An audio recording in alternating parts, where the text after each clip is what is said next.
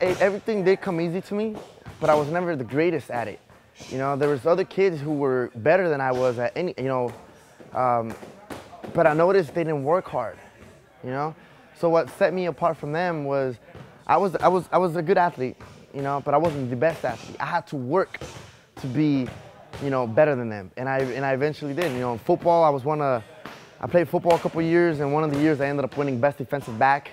You know, I made varsity freshman, varsity as a freshman in wrestling. You know, I played a little soccer. You know, I was just always doing something.